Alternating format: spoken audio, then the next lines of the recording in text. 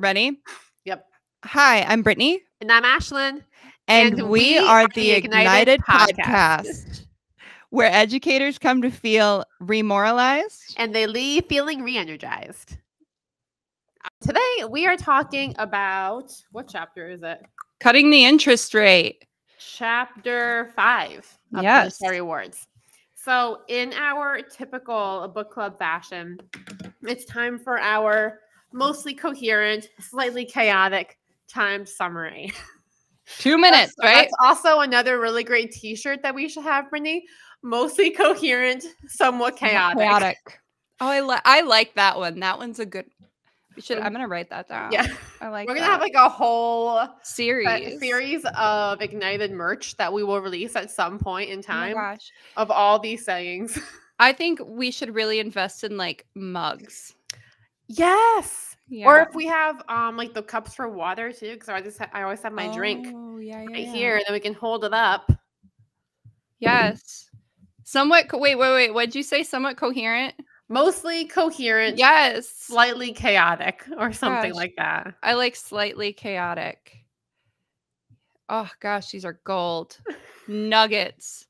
Okay, mostly coherent. All right, let's do this. 2 minutes. All right, you ready? You're ready? Yeah, I'm. I gotta get my timer up. Boo boo boo. Ooh, okay. See, it was all ready to go. Perfect. Let me know. I'm ready. All right. Ooh, it started. All right. So in chapter 5 of Punished by Rewards, the chapter is called Cutting the Interest Rate. And in this chapter, Alfie Kohn talks about the 5th reason why rewards fail. And this whole chapter ends up impacting how rewards change the way people feel about what they do. So the two primary ways that rewards change how you feel is that they make something that was once internal feel like it is now a prerequisite to do something. And it also takes away your autonomy. So those are the two big concepts that Kohn ends up unpacking in this chapter. And throughout the course of the chapter, he also addresses things that the skeptics might say. So if they're like, well, rewards should still be used, like they're not that bad, they could be fine. These are the reasons why they are not. So the excuses people might give are that, well, having two kinds of motivation in kids, like intrinsic and extrinsic, that's better than one. And he's like, no, but that's not the case. People also could say that it's not bad if rewards are not permanent and we can take them away. And Alfie Kohn dismisses that too. Or how people want goodies, let's reward them. Or let people reward themselves. Or what if we incentivize the right thing? Or what if the thing that we're trying to reward is just boring, so kids won't want to do it anyways?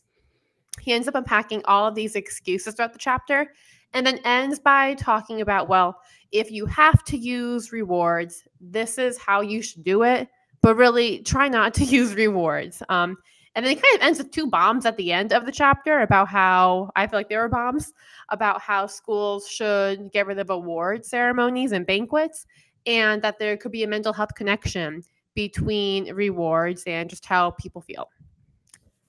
Boom. Yes, that was great. Awesome. Wait. Yes.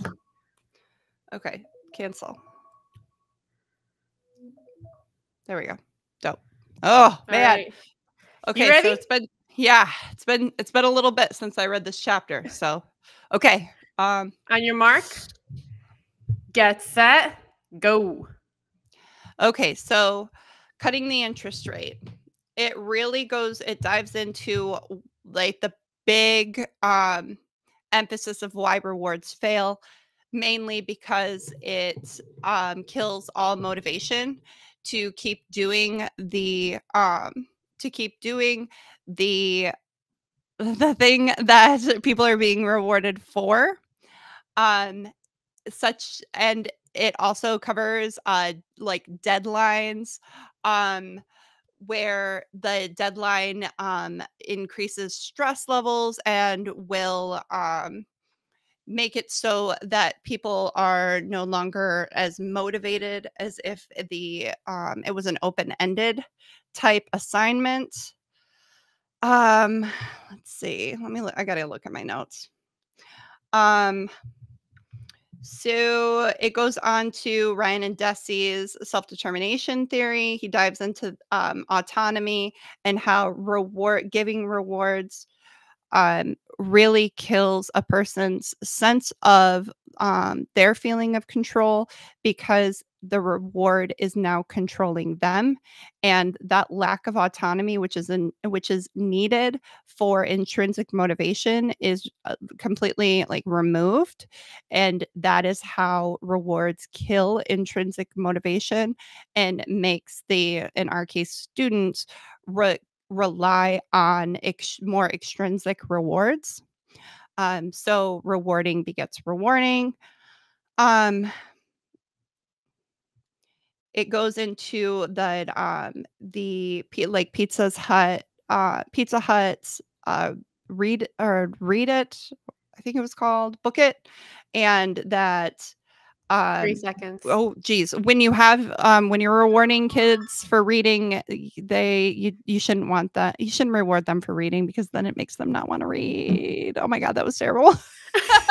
I think that you still pulled out some really great things, and that's not bad for Uh, having read this chapter a few weeks ago. Brittany kind of yeah, cheated. She read ahead. yeah, I Boo. forgot we were doing the summary. Oh man, that was, oh gosh. Ash, you always have my back though. Thank you. Of So course. supportive. I mean, I did just boo you in the middle of our live, but besides that, all support, all love from this side of the internet over here. Okay. Man. So, in this episode, here's the outline that Brittany and I have prepared for you. We're going to start off by talking about our own experience with losing internal motivation, and then talk about exactly how rewards kill intrinsic motivation, the things that suck about extrinsic rewards, Hmm. the excuses people have for why they want to keep going with them, and then what Alfie says about, well, if you got to use rewards, this is what you should do. And I want us to touch upon, too, those bombs that were dropped, like the last few paragraphs of the chapter about no awards and banquets for schools, and the mental health connection between rewards and your mental health. So that's the outline. And of course, we'll also end with some action tips for you guys based on our reading today. And let's dive into this, Brittany. I'm Yes. excited to hear, especially because you're an artistic person. I know. What your experience has been with losing internal motivation once you're given an extrinsic reward. Have you had something like that? Yeah, specifically with like deadlines. Mm-hmm. When a deadline is put on a project, it almost brings out the procrastination in me, like the stress. Same. Yeah. He mentions that too in this chapter, that for people who are neurodivergent, it can become so stressful that they end up procrastinating, and then um, they end up like pulling an all-nighter, and it majorly decreases the quality of the work. And I think that like art school, it's a big one. And if it's really interesting if you consider adding like grades, Mm-hmm. because grades are, I mean, known to impact the quality of work. So when you add deadlines and you add grades, you're really not getting the quality of like open-ended creativity, where you're just like creating for the joy of creation. Um, yeah, so I think that was something that really stood out to me, in not only in this chapter, but because he's covered this throughout the book, like everything that we've read so far. Yeah, I feel all of that. And I was also thinking, too, that you might find some parallels. I'd be interested to see if you do with content creation as well. Mm. Because I've listened to podcasts about like content creators and burnout that you feel because you're artistic and you're making all of this stuff, but then you kind of put yourself into a schedule where like you have Mhm. to post this many times and it can be really stressful. Mhm. So I've kind of, I don't know, I guess I could say intrinsic motivation has died down periodically, but then I'll Mhm. take like a bit of a hiatus from social media and then I'll be right back. I Mhm. feel like it's never the ideas. Like I still love the act of doing and writing and having the ideas. I Yeah. feel like it's more the logistical end that drives me crazy. Oh my gosh. Like, Yeah. it's not the writing of the story, because a lot of my posts are, like, B-roll footage, and I tell a story on top. Mhm. It's not the stories. It's Mhm. more of, like, the cutting and pasting from my notes into Instagram, finding the sound that matches. Yeah. Then Instagram deletes all my edits, and I have to do that 3 times because that's just how it works sometimes, you know? That's the stuff that really gets me, like, the Yeah. monotony Yeah. of it. The back end stuff really, Mhm. like, I mean, the production, the filming, like you said, the writing, it's all a lot of fun. I would say the same thing, but, yeah, the writing everything, putting the text on, Mhm. it's yeah, or, like, you mess one thing up and then you have to start all over again. But Yep. I think what kills my creativity the most is like the feeling like I have to put it out Mhm. because like I'm riding a wave of either views or I there's this pressure like to maintain what's the word Consistency? yeah, consistency and people like investing their time Mhm. like interacting. So, because that's how the algorithm Yeah. works, like, if you stop posting, then it's not gonna make your stuff visible. So, yeah, but I mean, it's the way of the world, right? So how do Yeah. we get away from that? Like, you And can't. that's, one of the things I was thinking too. Like, it is hard, especially when we get down to the end of the podcast, when we start talking about no awards and things like that, Mhm. because it is kind of the way of the world, you know? Yeah. Like, if you stop awarding kids, well, kids need, like, awards for their applications for college and things like that. Mhm. You have to list things that you've done, so it gets tricky, it gets kinda blurry. Something I wanted to mention before we even talk about exactly how rewards kill intrinsic motivation is Mhm. that story that was mentioned in this chapter about the Yeah. old man who was insulted. Remember Mhm. that one, Brittany? Mhm. So, just to paraphrase, the premise of this is that this old man would be outside, and then every day these kids would come by and just insult him and like make all these jabs and Just insults. terrible. I know, right? Then they call him, like, bald. Yeah, Like something like that. like And so then the story goes that the man said, "Hey, tomorrow, whoever can give me the best insult or something will have $1." So the Mhm. kids come by, give their best insults. I forget if it was like every kid who insults him gets $1. I Yeah. think like every kid who insults Yeah. him gets $1. Yep. And then he was like, "All right. So tomorrow, every kid that comes by will get like 25 cents, I think it was. Was it 25 cents? Yeah, like, because he decreases the amount and the kids are like, "Wait, what?" Yeah. Yep. So it's 25 cents. And the kids were like, all right, well, we'll still go for it. And then they come back, insult him. Then the following day, he's like, all right, so I can only give you a penny now for your Mhm. insults. And the kids were like, it's not worth it. And they left him alone. Yeah. And I can see the way that thought process goes. Yeah. And it's crazy because we incentivize so many things in school. Yeah. So, how you want us to share something, Britt? Um, no, other than, like, I see that in my kids, that you have to keep increasing the rewards, especially if you use a token economy. Like, what they do for, like, we call them panther paws, what they do for 5 paws, the 5 paws become ineffective, and then you've gotta start increasing it to 10. And it's the same stuff. I don't Yep. use I don't use that anymore, but it definitely is super obvious, and I guarantee other people who have token economies will say the same thing. Are you not using them with all of your classes now? Because I know you're doing No. the experiment. Oh, you got rid of it for all of them. Yeah, I'm still doing I call it Class Dojo, but it's not Class Dojo, it is a group-based reward.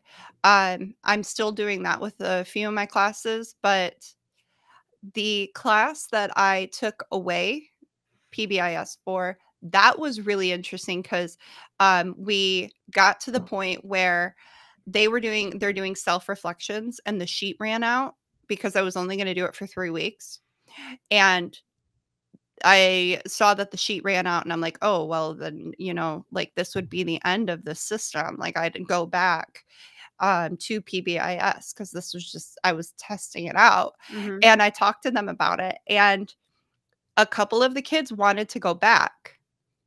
So I'm like, okay, well, why do you want to go back?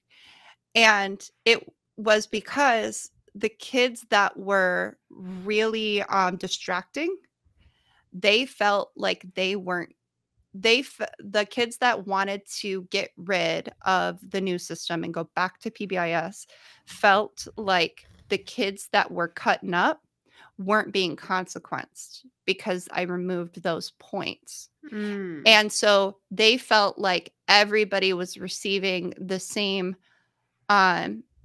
treatment, even though like they were being good and the others were being, not making good choices. Um, and I thought that was really interesting because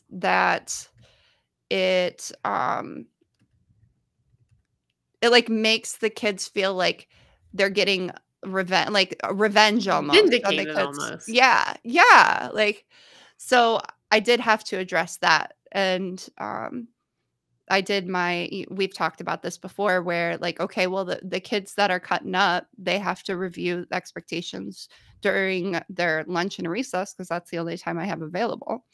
So I think the kids that were being, God, I want to say well behaved, but that's Mhm. poor language. I don't want to use that. The kids that were doing what I needed them to do, they felt better when they found out that those kids that were cutting up were gonna like have to be in for their recess. Mhm. But that was the only reason why they wanted to go back to the old system. And that makes sense too, given the research that we've been doing in this chapter, Yeah. because it instills a kind of competitiveness, you know? Mhm. And Mhm. because we have this false dichotomy of, well, you're either punished or you get away with it. Yeah. Yep. And truthfully, like even like getting away with it, in air quotes, I'm putting it Mhm. in, I feel like you don't get away with anything because the behaviors that you have become the habits that you build, and that becomes the kind of Yeah. person that you are. Yeah. So, okay, sure, maybe you get away with calling somebody names, but how's it going to affect you in life if when you feel triggered, you insult people? Right. What are you going to get away with? Like, how Yeah. is that going to affect your relationships and your family and your friendships? Yeah. That's a difficult conversation to have with one younger kids Yeah. and concrete thinkers. Mhm. Like I was talking to you about a student of mine that has ASD, and it's really hard to be abstract like that. Like, well, in the future when you have relationships and they can't escape what is being done to me right now, you know? Mhm. Yeah, that's true. But yeah, I think it's interesting and I think it's going really well and I plan on like phasing out PBIS in all of my rooms definitely next year. That's awesome. Yeah. Yeah. I love that you're doing this experiment with us too while we're doing the book club. Mhm. Yeah. So now let's talk about how rewards exactly go about killing intrinsic motivation. And I have a quote from page 74 Mhm. that kind of encapsulates a lot of that for the audience who maybe hasn't read along with us. Mhm. So it says that a single one time reward for doing something you used to enjoy can kill your interest in it for weeks. So, that one time reward. It can have that effect on a long term basis, in fact, even if it didn't seem to be controlling your behavior at the time you received it. The reward may also spill over to spoil your attitude about brand new activities, in effect, making you more dependent on extrinsic incentives generally. And just as you don't have to be the one smoking a cigarette in order to be harmed by it, merely watching someone else get a reward for engaging in some activity can have at least a temporary motivation killing effect. End of quote, which is also very timely considering what you were just talking about Mhm. with the kids seeing PBIS and now not seeing it. Yeah. Yeah.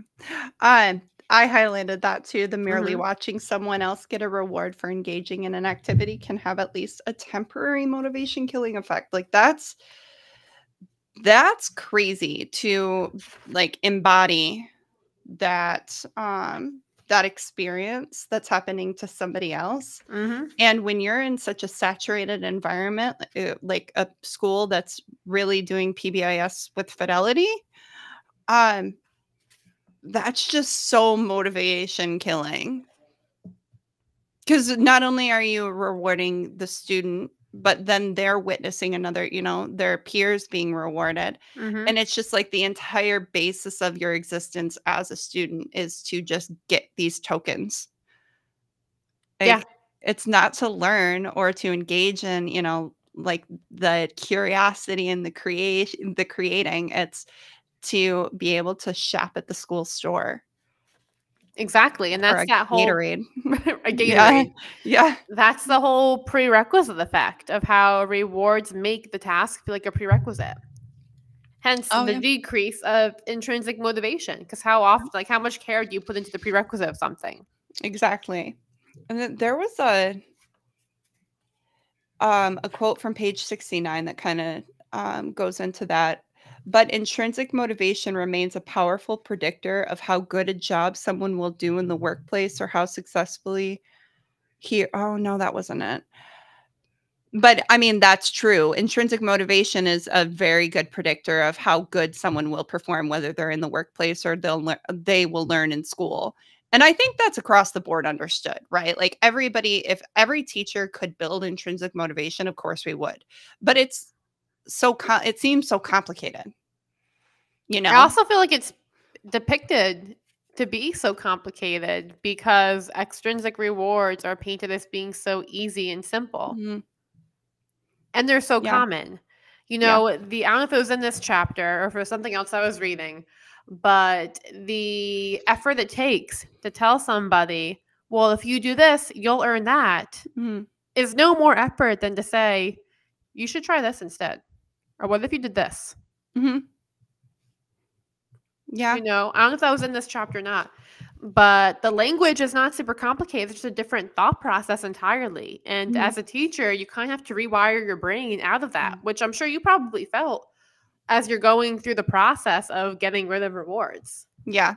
And it's really interesting because one of the students that I had today from that class in their like lunch detention, I process all of my expectations with the student and what they did to be like reviewing expectations with me. And so I asked them, okay, why are we here or why are you here? What happened? What'd you do? How did that affect others? And the student couldn't name it. Boom, boom, boom.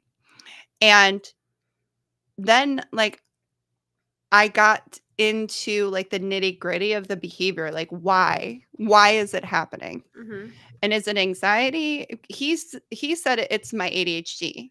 I'm like, okay, well, you're making noises. Is that ADHD or is that anxiety?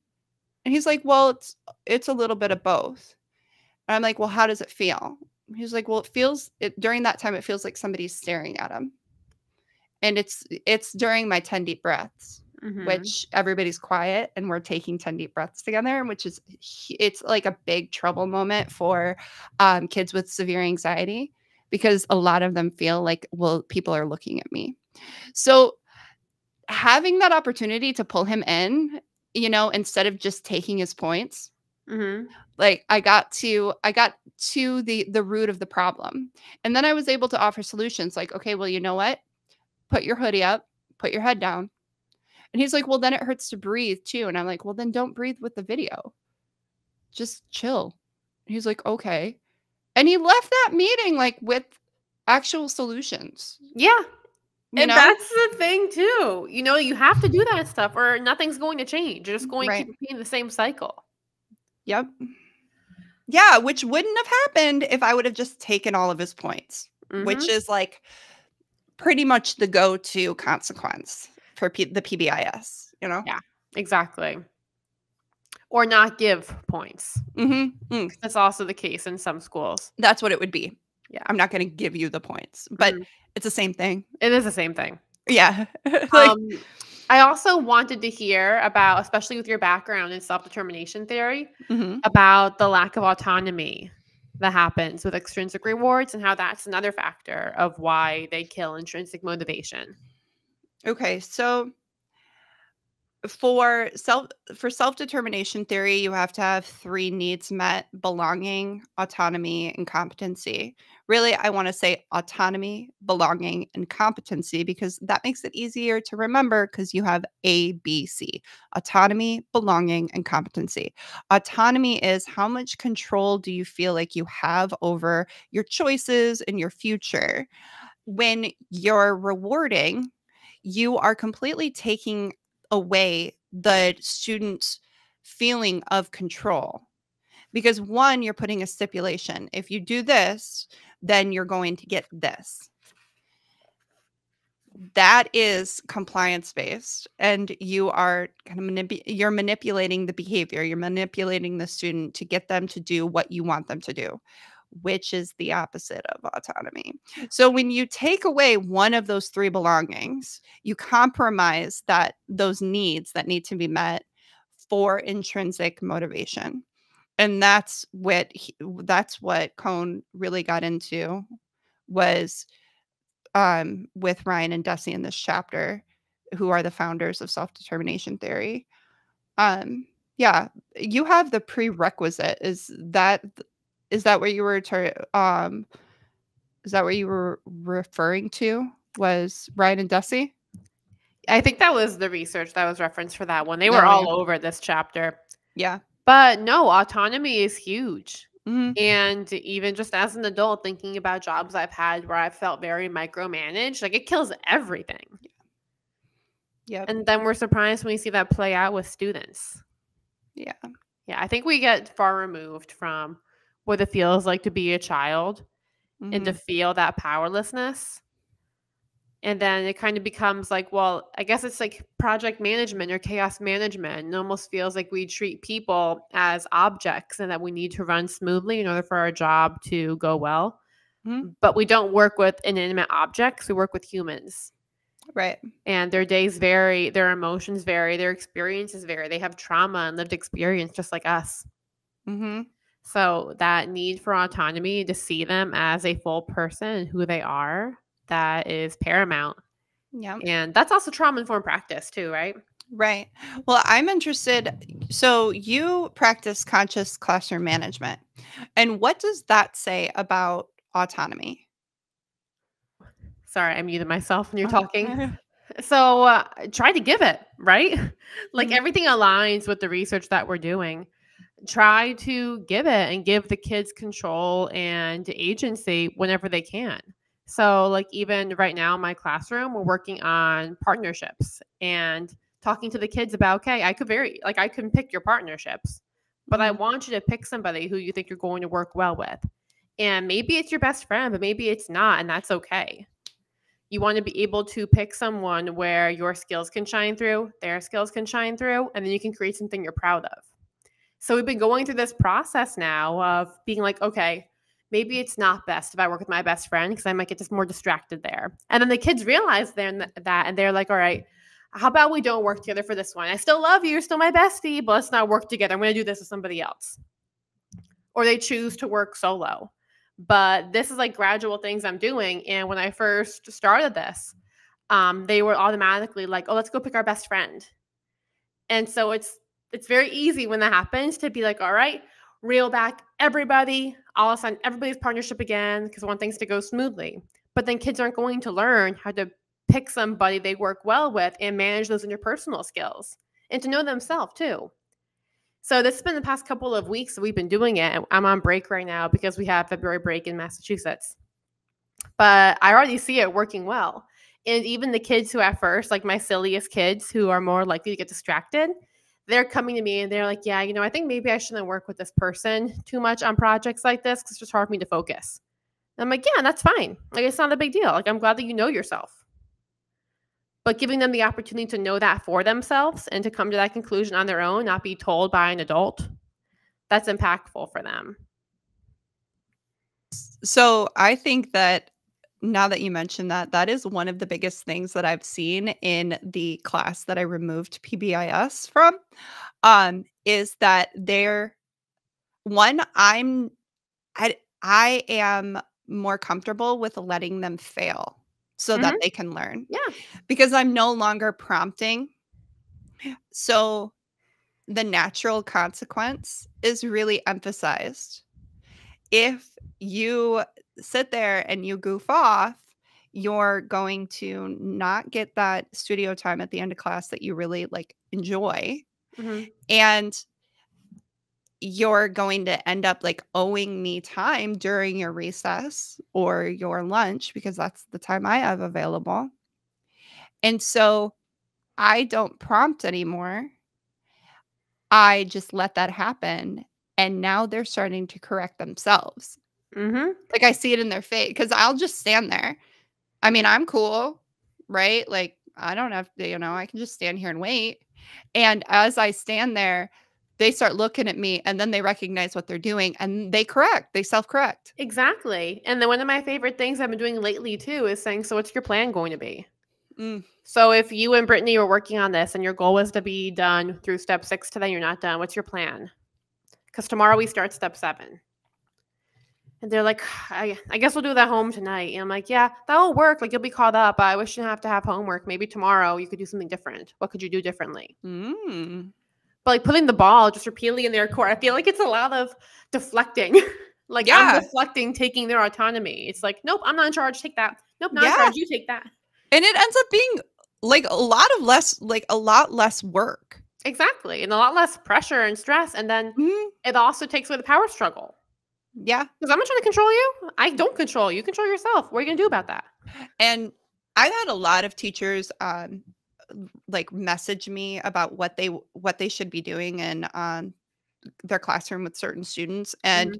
it seems like a lot of these kids would be identified as ODD, which Hmm. is oppositional defiant disorder, and PBIS does not work with ODD kids. In No. fact, the class that I took PBIS away from has two students that I would ODD, Yeah. and those students are thriving Yeah, and because I'm that's the like, thing "Oh, yeah, too. And, do conscious what you're gonna classroom do." management yeah, Like, and conscious classroom yeah, management is just like that too. Like, I've had students who in every other class, they give the teacher a run for their money, and it's mhm, constant power struggle. But mhm, there's no power struggle because 'cause I'm trying to give them power. yep, yep, yeah, Exactly. and everybody's like, "Well, you just let them, do what they want." And I'm like, "Well, it might look like that if you're passing my classroom and I'm just standing there while they talk, but they're going to get that natural consequence." I'm just Mhm, not gonna stand there and be like, "That's irresponsible. That's your responsible point. mhm. That's not safe. That's your safety point." Like, Yeah, or what they I might know. say is like, "Hey, and it looks like you might need some support with this right now. Do you want my Mhm. help?" Oh, yeah. And positioning that differently and not like, "I'm Mhm. trying to control your every move, I'm here to help you succeed. So do you want my Yeah. insight?" Yeah. I'll say, do you need something from me? What can I do to help you? And there's another thing that I said. I actually said it today. I can't remember. I'll think of it. But yeah, if I say like those really commonly iterated phrases, Mhm, like, "Do you need help?" It almost turns my students off. So I do try to rephrase it so mhm. that it's just not like triggering. Yeah, no, that makes complete sense. I honestly I don't know how often I say, "Do you need help?" I feel like I do phrase it a Mhm. bit differently. Yeah, But you have you to know did. your kids Mhm. and figure out, like, what they respond to. Like, Mhm. I know I have one student where if I audibly say anything about help, they're gonna shut down. Yeah. But if I write on a sticky note, they'll circle Mhm. something. Oh, Like, yeah, "Yes, that's a good please talk to me in idea. the hallway." But they want to Mhm. be very much under the table because they feel judged or they Mhm. feel very on alert with how people might think about them. Yeah, self-conscious. Yeah. Mhm. Yeah. So then let's talk about some of the excuses then for why people would still want to stick with their rewards. Okay. I'm getting to those notes. So the first one was that, well, having two rewards or two kinds of motivation is better than one. Yeah. Motivation must come from outside the individual. Mhm. What page are you looking at? But Rewards. if we just that heading, it starts on page 81. Okay. I see it. I highlight so many things because it's just so everything's important. Okay. I know, right? Yeah. Everything should be capitalized. Yeah. Okay. Um, so quite clear is that things don't always work this way in the real world. You can combine different forms of control to make people less motivated, but it's not so easy to combine intrinsic and extrinsic motivation to make them more motivated. Exactly. It also Yeah. just seems unnecessarily complex. Say that again. It seems unnecessarily complex. Yeah. You're Like, thinking too much about yeah, it. exactly. Mhm. If we have to spend that much effort, why don't we just meet the needs? Right. I know. Exactly. And it's really kind of crazy because recently I posted a video that's gotten a lot of views and people just think it's impossible. Like people don't think it's impossible. People either think that it needs to be highly funded.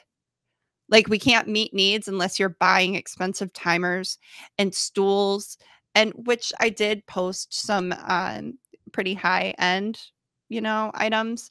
But you can meet needs just by using your body language as you speak, because then you're engaging those visual learners along with the auditory learners, And there's so many right? Like, hacks around it too. Because I'm thinking of the video that you posted, which you all should check out, by the way. Brittany went viral last week, which is awesome. yeah. But she had a visual timer on her board. Mhm. You could just project a timer on Google that's counting Yes. down. Yes. Or she showed these wobble stools. Just Mhm. have kids stand up Yep. and move Or around. put a cushion underneath them. Yeah, like a It pillow gets or the something. same, yeah, like it Or gets vestibular. Oh, go. um this I've come across on accident because this is just I need to update things. Mhm. But those little tennis balls, if you cut them, put them on the Mhm. bottom of a chair. Mhm. If you put them on opposite legs, the kids can wobble. The Oh, cost of 2 tennis balls. yeah. Yeah. That's a good one. Well, I come across that. I've come across that by accident because now my tennis balls are old, so they're falling off. So it looks Uh, like somebody's come to play tennis in my room and just like abandoned a few tennis balls every single day. that's But hilarious. yeah, that's like an alternative option. And we're teachers, we're creative. Like there are Yes. ways that you can make things happen. Not okay, so I have a really good one that I just learned about. Hmm. You can go to a bicycle repair shop and request old, bicycle tubes, and you can tie them around the legs of desks, and the kids can use those for, like, to rest their feet on or to kick back and forth. I think I have exercise bands tied to mine, and the kids rest their feet on it, and then they can, like, press them. Yeah. Um, but it doesn't need to be an exercise band. Like, I just emailed the bicycle shop by my house, like, "Hey, can I get some tubes?" And they were like, "Absolutely."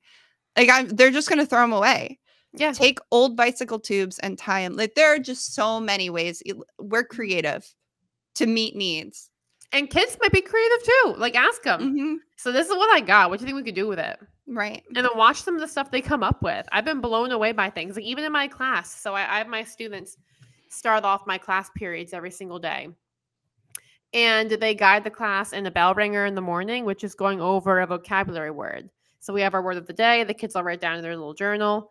And then we share the example, non example, and say the word 3 times. So it's this whole protocol. The kids know it by heart. And then one of my kids came to me who was leaving the class and they were like, "Hey, would it be okay if I change up the bell ringer a little bit to have it be more interactive?" And I was like, "Absolutely." And she Mhm. was like, "Do you want to know what I'm going to do?" And I said, "Nope. Surprise me. Let's see what Do you come it. up with." And she Mhm. had the class standing up and acting out the word with her. Oh, that's beautiful. Exactly. So Yeah, kids come up with great things. Just give them a chance. you're right, and not only that, like, that's something that every teacher could do, act out the word, Yeah, true. because that's gonna get your kinesthetic kids, Mm-hmm. the kids that have to move well, I mean, honestly, anybody it works for anybody, whether you're a kinesthetic learner or not. If you pair emotion with a word, then you're going to remember that word. Like, I have kids that I had in, lower L that are now in middle school. that I did all of the ASL signs for all of the elements of art, they Mhm. can still tell you the elements to this day. Now, I mean, you're talking about 4 or 5 years later, and they can do the movements with them. Yep.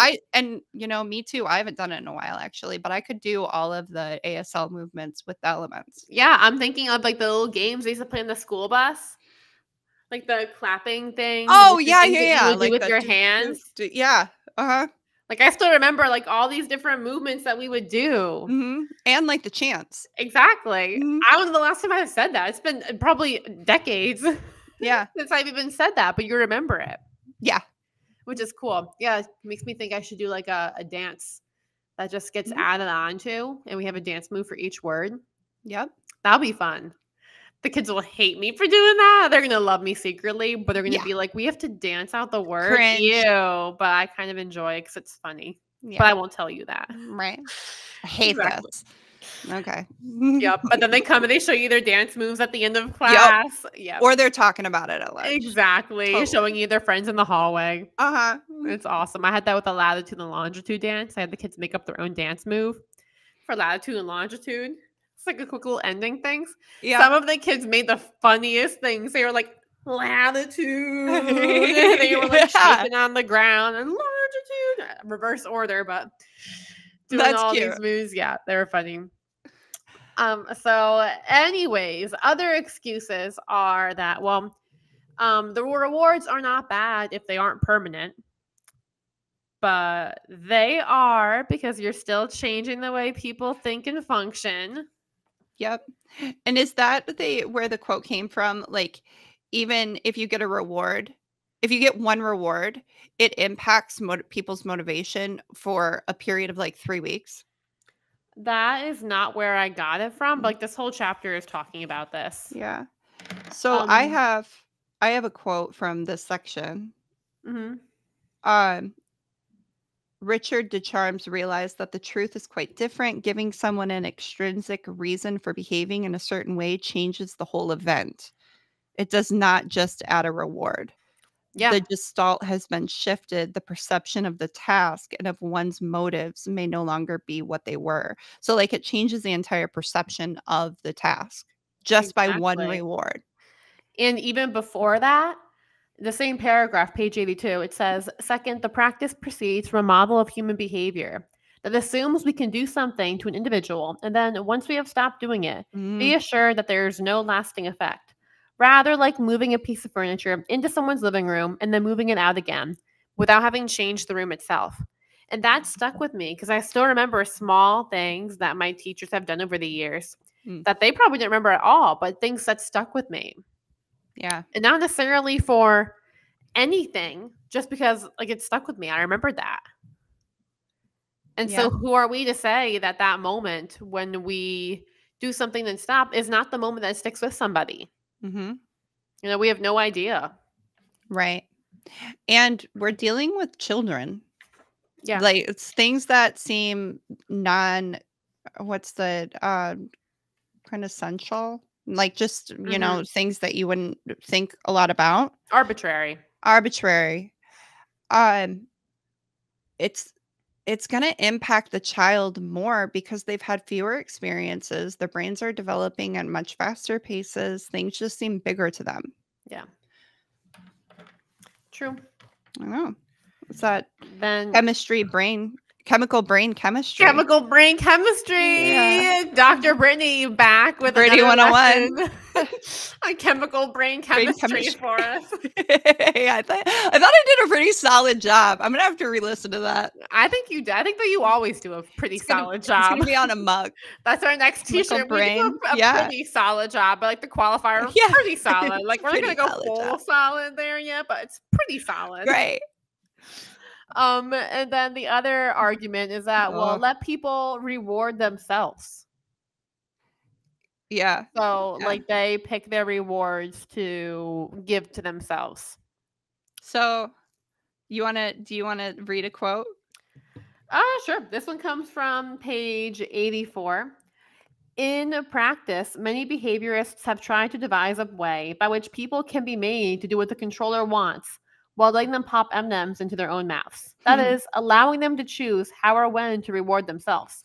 Notice, though, that the ultimate goal is still compliance, and the process is therefore no less likely to be experienced as controlling. I like it because like we have the same things highlighted. Yeah, makes sense.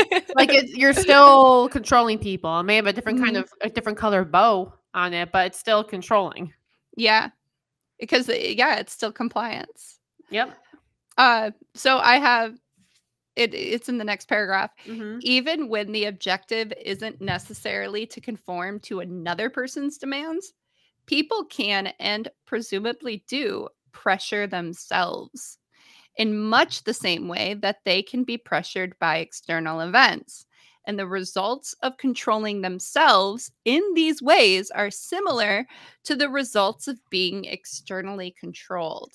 Yep, we highlight the same exact thing, Brittany. Yes, yes. So I think that's really really interesting because even when you have the autonomy to set the reward and the timeline, you're still putting this like external pressure, which is why like last episode I was talking about the chemistry of the brain, right? Chemical brain chemistry. And I was talking Chemical about brain chemistry 101. I know. I was talking about how I think that giving rewards increases dopamine, like similar to what you would see with somebody who has a gambling addiction. Like they just need that increase. Yeah. Like it needs to be increased each time they participate. And it's increasing cortisol levels because of the stress. Like there's a stress response. So whether you're experiencing a reward from another person or you're putting that stress on yourself, there's still the stress response, and that response is the same. And so you're going to have that stress response. Like it's going to be stressful. Exactly, which is what also connects to what we started talking about with like our content creation and the schedule that we put ourselves under. Oh yeah, yeah. You know, We you're are doing that still doing that to yourself. to ourselves. Yeah. And it's like I can't stop. So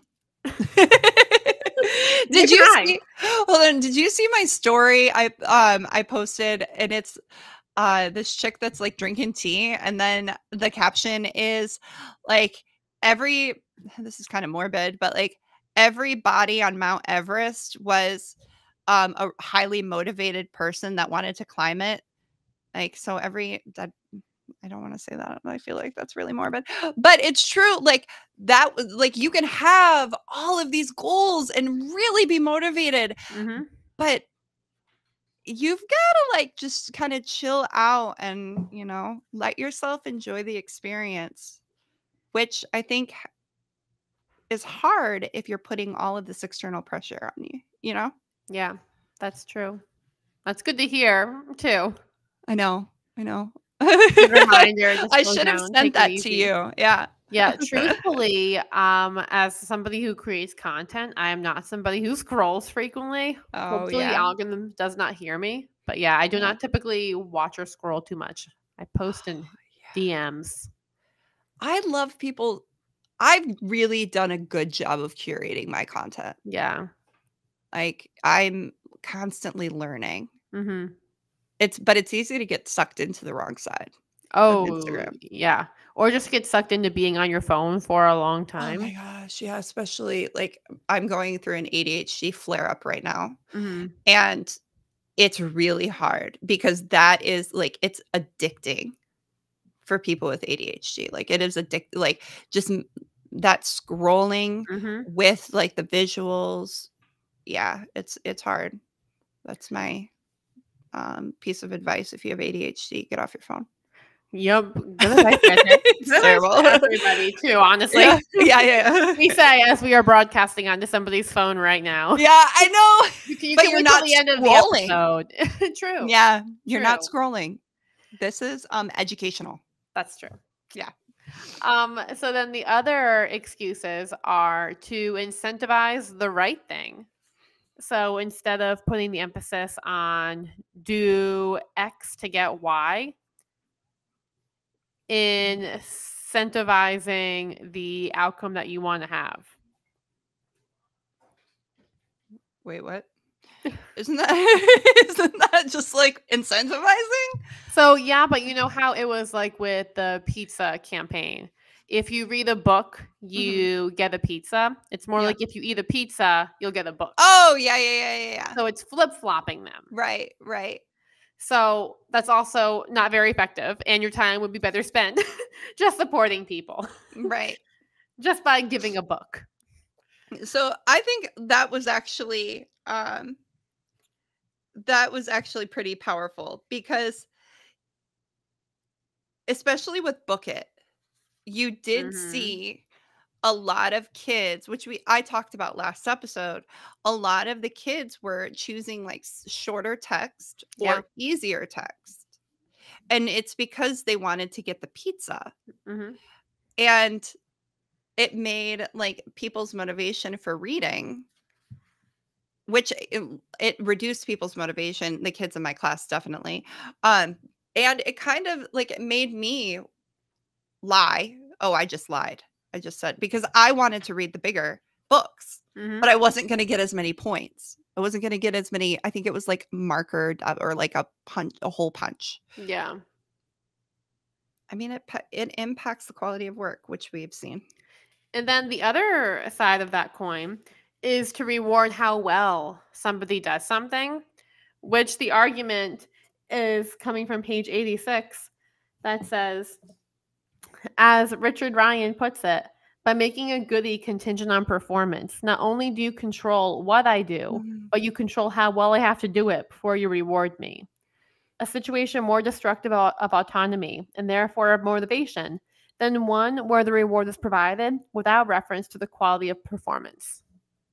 Yeah. Well, I mean, making a goodie contingent on performance is incredibly subjective. Hmm. Like, who's determining what is good and Hmm. what's not? Or even if it doesn't need to be good, it just needs to be like mediocre. Hmm. And then the final excuse is, well, what if the thing is boring? Well, I mean, we've like the envelope licking example. Like if it's a Hmm. monotonous task, then yeah, it's going to be effective. But the problem is, okay, so you give, 5 tokens now. Are you willing to give 10 tokens later Hmm. and then 20? Because that's what's going to be required. That's what's going to happen. They're going to, it's not going to be as motivating unless you increase the reward. Yeah. And then the other thing too is that we undermine like the creativity it can take to do something that's boring. So if you have to do something boring, well, how do you make it more engaging for yourself then? Oh, yeah. And that was something mentioned. And then they also gave us a formula by Desi on page 90 that, let me find it, says first, Oh. it's a three-pronged approach. Mhm. First, imagine the way things look to the person doing the work and acknowledge candidly that it may not seem especially interesting. Second, offer a meaningful rationale for doing it anyways, pointing perhaps to the long-term benefits it offers or the way it contributes to some larger goal. Third, give the individual as much control as possible over how the work gets done. Yeah, So that's the which alternative. increases creativity. Like, have you listened or heard any of the theories of why children should be bored? I've heard some stuff, yeah. Yeah, like that is pretty much what he's talking about here. Because when you're bored, your mind can wander. Mhm. So it might be a super monotonous task, but it does give you an opportunity to let your mind wander and think creatively. Or Yeah. like, let's say that you have to do something that's really boring and you make it a game. Like that is a creative way to do a monotonous task. Exactly. Um, One thing I do want to add because Ryan and Dusty, when they define competency, it's not just how well you can I think it's in competency. It might be in belonging. But it's the sense of how much do you as an individual contribute to your community? Like how important do you feel your role is? And with Yeah. this three-pronged approach, it addresses that. Because when he says, second, offer a meaningful rationale for doing it anyway, pointing perhaps to the long-term benefits it offers.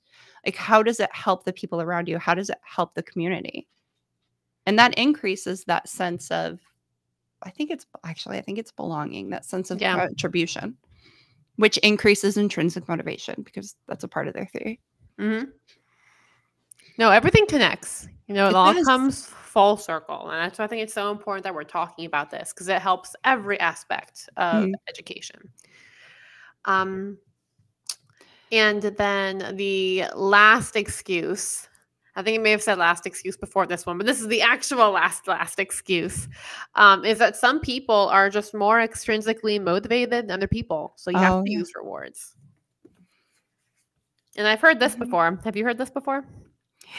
I mean, yeah, because I Mm. think that if you would have taken the situation with my students that I removed PBIS for, Mhm.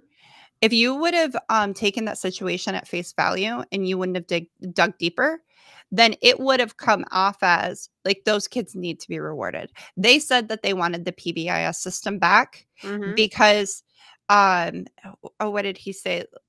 Like he was kind of beating around the bush. Like I had to So, kind of like, dig it out of kids him. don't get away with stuff. Yeah, yeah. Mhm. But um at face value, he said that he wanted the rewards back, right? Yeah. So I think when people are just asking students, one, it's what students are used to. It's all they know. It's they have the language to talk about it, right? So it's very easy to say, well, kids want to be rewarded. Well, maybe they only want to be rewarded because that's the only system that they understand, And, yeah, right? that they've been exposed to. Mhm. And that's one of the quotes, too, from page 91. Well, actually, two things I want to share. Because Mhm. for those kids who it seems like they need this extrinsic motivation, Cohen points out, well, where did this disposition come from? And what are our long term goals for people, particularly children, Mhm. with respect to motivation? So, Yeah. what do you actually want to do? And then the quote that really resonates with what you just shared, Brittany, comes at the Mhm. end of page 91. And it says, most American schools marinate students in behaviorism. So the Mhm. result, unsurprisingly, is that children's intrinsic motivation drains away. They typically become more and more extrinsically oriented as they get Mhm. older and progress through elementary school. For us to turn around and say of those students who are particularly dependent on extrinsic motivators that this is just their motivational orientation or learning style, something to which we must reconcile ourselves. And to learn, we have to respond by providing more rewards. Seems unsatisfying, to say the least. And I'd like to highlight that behaviorism isn't a learning style. Mm-hmm. It's a way to it's a way to get students to comply, Mm-hmm. to behave. Like a learning style is how do you absorb information and what do you do with that information, right? Like if anything, rewards just are the antithesis and how do I say that? Antithesis. Antithesis of yeah, of learning style. Yeah, true. Um, so then last couple of things would be, well, if you still are like, well, I want to use rewards and I want to keep them going, which I feel like I don't know if you're listening to our I podcast know. every week. I feel like that's getting weaker and weaker. So Yeah, it's like like you're holding up a flag that says rewards, and you're like, oh, lower. We yeah, can make a comic strip of that at the end getting of this real session. heavy. Yeah. Exactly. So then this is the advice from Alpie. Make them as private as possible. So if you're going to Mhm, reward the kid, do it on the DL. Give them after the fact. mhm, Have no contest for getting the award or reward. Make them as similar as possible to the tasks. Like if the yep, kid reads a book, give them another book. yes. And give them as much choice as possible about how they earn. and then immunize against the motivation killing effects that rewards have. So, like, tell kids about what happens and try to prepare them for that. Or just don't do it. Or yeah. Yeah, so I wanna actually read this quote real quick, Mhm. um, where he's talking about try to immunize individuals against the motivation killing effects of rewards. Uh, it's talking about laboratory experiments. So, some laboratory experiments have countered these effects by convincing people that they find the task interesting. Which that's weird, and I don't know why I highlighted it, but this next part is good.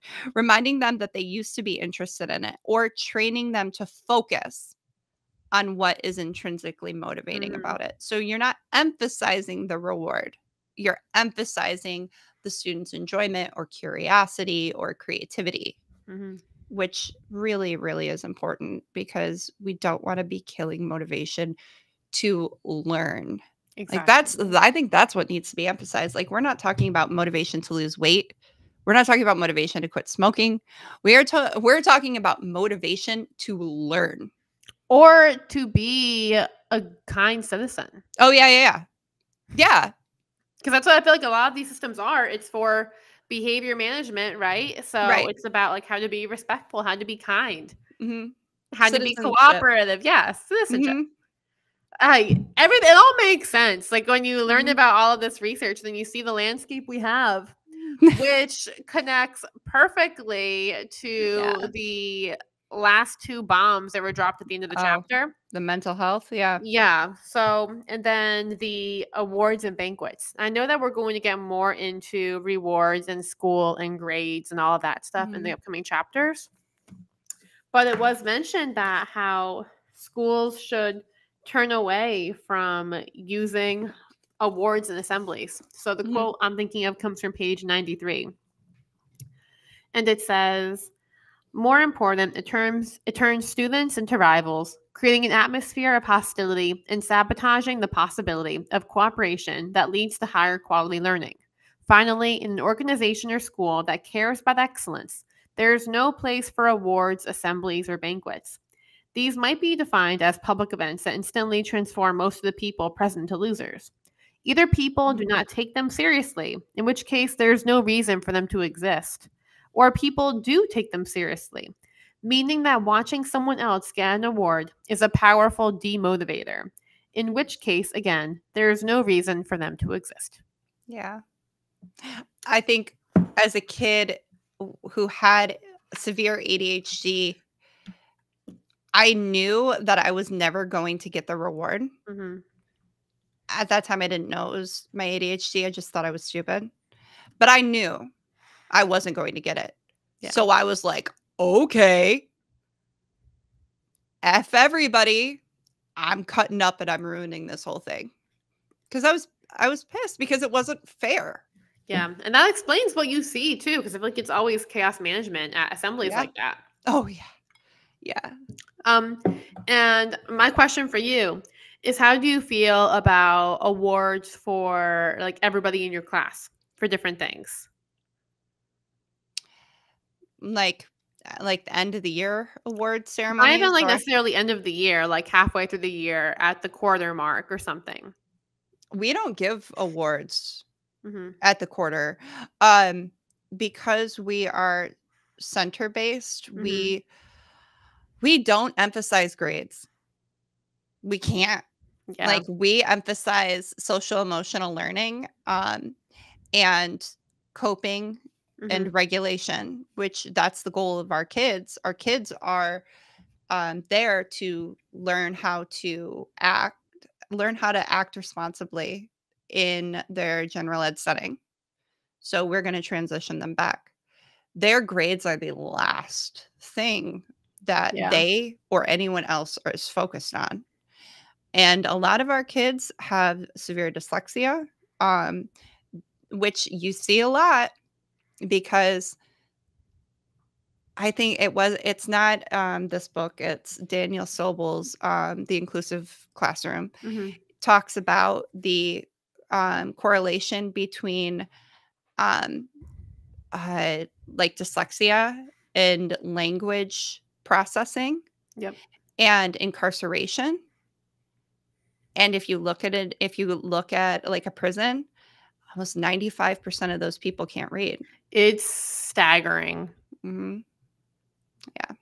Yeah, I did research on that last year. It's Yeah, because they don't have the skills to succeed in like and with oh god, it kills me with how much technology we have.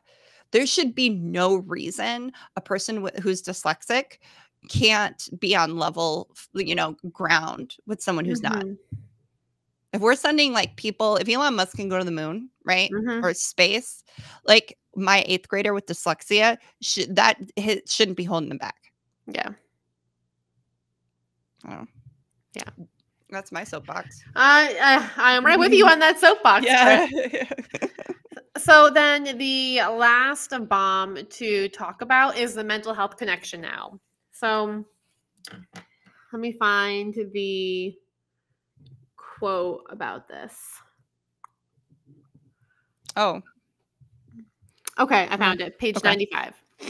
So, our sense of ourselves as basically competent and worthwhile, of being able to have an impact on the events that shape our lives, in short, our mental health, is in jeopardy when extrinsic motivation displaces intrinsic.